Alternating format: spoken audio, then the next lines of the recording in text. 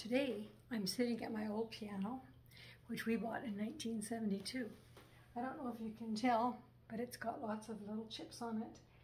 And the back that holds the music is worn off because a lot of grandchildren practiced the piano on this for many years, and I'm happy that today that they played the piano. I wanted to read to you from day 22. It's called Have Patience. Now that's not what gave me problems having patience. It was listening to all of those songs over and over and over and over again that beginners play, which are hard to listen to. Fortunately, my daughter taught the children when they were young and when they were beginners, and she was excellent at it. But anyway, today I wanted to read to you about Have Patience.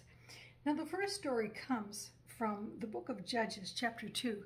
It always fascinated me that this particular passage sort of gives an overview of the entire book of Judges.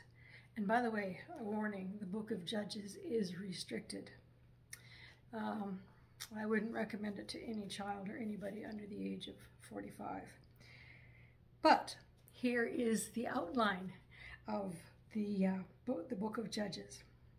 Then the Israelites did evil in the eyes of the Lord and served the Baals.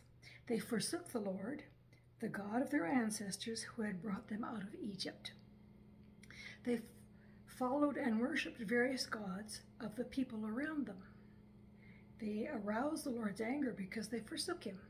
In his anger, the Lord gave them into the hands of raiders who plundered them. When Israel went out to fight, the hand of the Lord was against them. Ooh, I wouldn't want that. To defeat them, just as he had sworn to them, they were in great distress. Then the Lord raised up judges who saved them out of the hands of these raiders. Yet they would not listen to their judges, but prostituted themselves to other gods and worshipped them. They quickly turned from the ways of their ancestors who had been obedient to the Lord's commands.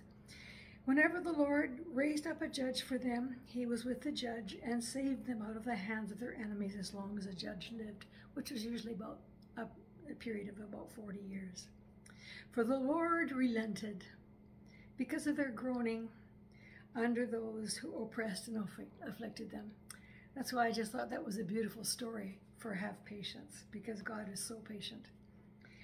And Psalm 86 verse 15 says, "But you, O Lord, are a God merciful and gracious, slow to anger, and abounding in mercy and loving kindness and truth." Then Romans 2 verse 4, it says, "Don't you know how wonderfully kind, tolerant, and patient God is with you? Does this mean nothing to you?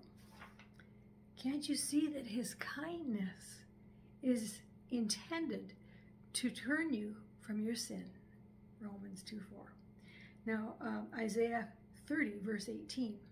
"The Lord longs to be gracious to you, and therefore he waits on high to have compassion on you. For the Lord is a God of justice. How blessed are all those who long for him." I think that verse is so beautiful. That's from the New American Standard Bible, Isaiah 30:18. Now Romans 15:5. "Now may the God of patience and comfort grant you to be like-minded toward one another." So he's patient, and now he wants us to learn how to be patient. I've heard a lot of people say, don't ever pray for patience because then you're going to have a whole bunch of horrible things happen to you. But I think that is portraying God as kind of a mean dad. What I have found is when I pray for patience and I ask for grace, he does give it to me. He helps me to be patient when I can't do it. So don't believe all those stories that make him out to be a cruel father. I mean, we're going to have a lot of problems in our lives anyway, and a lot of opportunities to be patient. But if you're having trouble, just ask him for the grace. Now Ephesians 4:1-3. Accept life with humility and patience, making allowances for each other because you love each other. Make it your aim to be one in the Spirit, and you will inevitably be at peace with one another.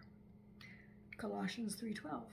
As holy people whom God has chosen and loved, be sympathetic, kind, humble, gentle, and patient. Proverbs 16:32. Patience is better than strength. Controlling your temper is better than conquering a city. So God is patient, and it's a beautiful characteristic that he wants us to have too.